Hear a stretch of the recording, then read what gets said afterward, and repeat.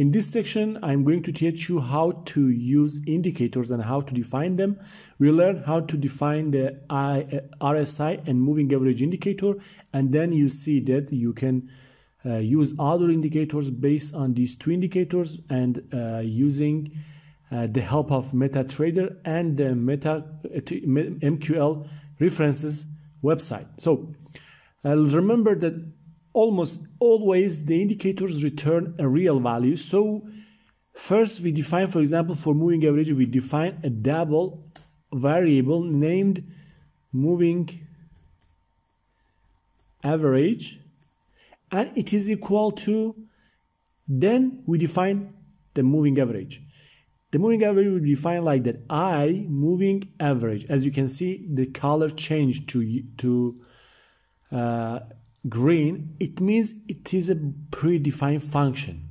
So first I double click on I moving average and press F1 to see the help and learn how to parameterize the moving average indicator. This is the help of moving average. It calculates the moving average indicator and return its value. It has several parameters, 1, 2, 3, 4, 5, 6, and 7. The first one is symbol. You must define which symbol do you want to use. You want to find moving average of which symbol. So the first section is symbol. We can use, for example, we don't know, we can use null and then column. Null means I don't know which share or pair I'm going to use. When you use null, automatically meta editor use the pair or share that you are running this script or this expert advisor on it. If I drag and drop expert advisor on, for example, Euro USD, here would be Euro USD, the string of Euro USD.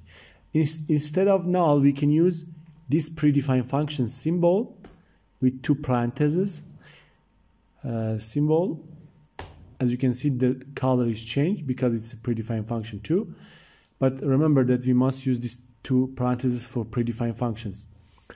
It's exactly mean the null because this symbol is a predefined function and it returns the name of share or pair that this script is drag and drop into it. If I drag and drop it here, it would return symbol return Euro USD. If I drag and drop it on, for example, Nasdaq, it would return the name of Nasdaq in a string form.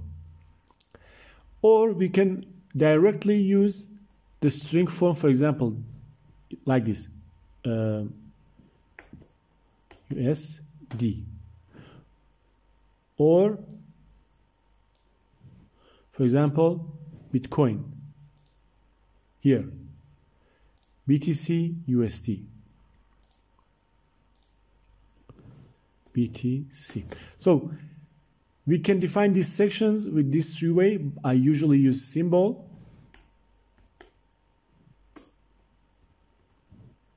and then column, and then the next section is time frame. Which time frame do you want to use? You want to find the moving average in which time frame? I open the help window. Here the time frame. How we can define the time frame? This section is about the symbol, the time frame here, E9 time frame. If I click on it, I can open it. We can, if I write 0, it means current time frame. If I write 1, it means M1, 1 minute time frame, and so on. But instead of using this number, because I want it to be very sensible, and I find out what have I done. For example, 3 or 6 months later, after I write the code, I use the name of them. If I use this name, period underline current, it means the current time frame, the time frame that you drag and drop the expert advisor in the window. Or for example, you can choose, for example, period H1. It means find and return the value of moving average in 1 hour time frame. But here I want to use period current. So here I write period current column. Now it is period. Here it's period and it is written integer. We should enter an integer value here, and this period is a hint for us. We should use period. You want to find the moving average, for example, for the 14 candles before. I use, for example, 14. It means go and find out the moving average of the last 14 candles. Shift, I use 0.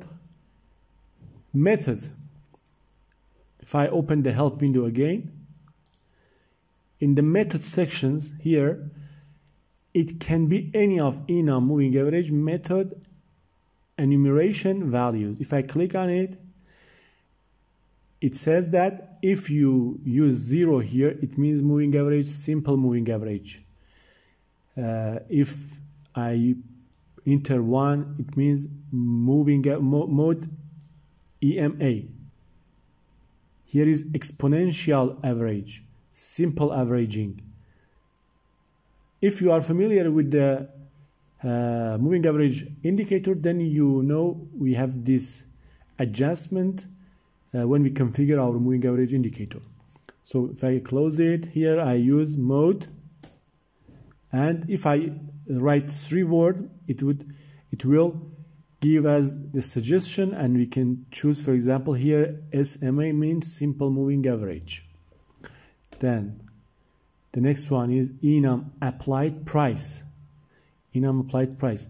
You want to apply price, for example, here if I click on it, if I put 0, it means price of the close, averaging for the close of every candles. If I use 1 here, it means price of open. We usually use the price of close, the close price, for calculating the moving average and RSI, or basically any other indicators. So I use price close. And the last one is shift, the last but not least. Shift means start counting. For example, here we have 14. It means averaging 14 candle before, calculating moving average for 14 candles. But here, if it is 0, it means start counting from the first candle. Start counting from here. Count 14 candles and then find out the moving average. But if I here put 1, it means start counting from here. Go back for 14 candles. If I insert moving average here, moving average, and it is, for example, 14. Okay, and data windows here. This moving average is 41,236. For the second candle, it is 41,272. It means that if I use 0 in the last section, it means moving average for this candle, but if I use 1, it means the moving average for the second candle, and so on. So the shift is like that, and we can have an alert to show it.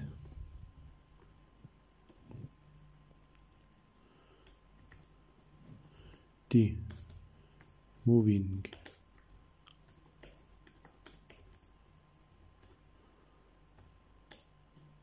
to, and here plus this moving average variable which we defined, and I compile it and we check the result. You can check the alert with the number that we have here. Remember that here is 1, so it shows us this moving average, not this moving average. The moving average corresponding with the second candle. So I drag and drop our script. It says that moving average is equal to this number, 41,272. I can round it. How?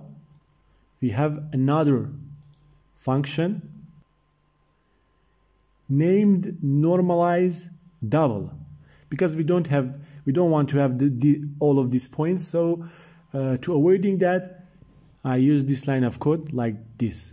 First, I want to round this value. I use normalized double. If I write 3 words of it, it would give me the suggestion, and I can use normalized double. And normalized double is defined like that. First, the value that we want to round, it is moving average. I write it here. And the next one is digits, and it is integer. Here, it was see that it is very important to attention to what is written here. Here is written, for example, for the first section, it is written value and the type is double. Here, it is digits and the type is integer. So you can't use, for example, 4.0 here. It is wrong. We must use an integer value, and it is 4. But I want to see, for example, 2 number after the point, so I use 2 here, and I want to put the value calculated here again in the moving average because I want to show it. So I use this method. First, it round the moving average here, and then it put the value calculated here again in the moving average, and then it shows it here. I compile it, and again drag and drop it here. Now we have only 2 number after the point, and as you can see here, 41,272. So this is how we define a moving average indicator. For RSI moving average, we have the same method. Let me deactivate this line. Now again, I define a variable named double. Its name is RSI indicator, and it is equal to IRSI. As you can see, immediately after I write IRS, it suggests me IRSI. Remember, I here is not capital. And then parenthesis. The first section is symbol. Its name is symbol, and it is a string. It is a string, exactly like moving average. I use symbol here. Then int time frame. What time frame do you want? If I double click on IRSI, or basically double click on any predefined function and pressing F1, you can see the help, and they are very useful. You must learn how to use the help because everything can be found on the help of MQL, and its references are very complete. So the second one is time frame. If I click on it, again, exactly the same with the moving average. It says that you can use the number, or you can use what we have in the ID sections, the name. I use the name because I want to see it. I find it very efficient and useful to see the name instead of seeing a number. Then the next one is period, and the type is integer. You want to find RSI for how many candles? I want to find it, for example, 20 candles. And RSI for 20 candles. And then in applied price, again, exactly the same with the moving average. I want to apply RSI for the close. And then the last and not least is shift. From which candle do you want to start counting 21 candle? I want to start counting from the first one. So, and I can I deactivate this line, and I use it again because I want to normalize it. I will use this predefined function named normalize double. Now I use RSI indicator here, and I want to I don't want to have any number after the point, and close it with semicolon. Now I write here the RSI is equal all two, and here instead of this variable I copy and paste RSI indicator here because I want to see the value of this indicator. I compile it, I open, for example, here I have an indicator, RSI indicator. I change its parameter because at the moment the period is 14. I want it to be 21, and click OK. If I drag and drop it here, so it is written that the RSI is equal to 31. The RSI for first candle is 31, but it is changing because the market is open. So I use, for example, 2. Calculate the RSI for third candle. Again, I drag and drop it here. It is written 25. This is the first one, second one, and third one. It is 24.73, and it is rounded to 25. If I use normalized double here 2, I can see the exact number, 24.73, and you can see it exactly in the data window. Now, how many different indicators we can use in MQL and MetaTrader? You can simply search MQL for indicators in the Google, and then go to the documents of the MQL4 and click on it, and here in MQL4 references technical indicators, you can see that we have too many indicators and we can use all of them. They are basically very the same. Using them are very the same with these two indicators that I mentioned, but you can read them. You must read them. You must read how to use the help, how to use the reference of MQLs.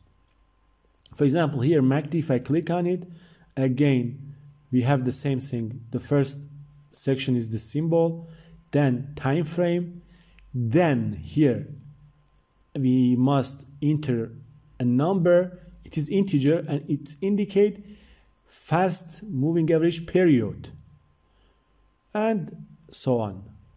So remember to read all of them. You can, by reading them, learn how to use them. In this video we don't have enough time to cover all of them, but they mostly are the same.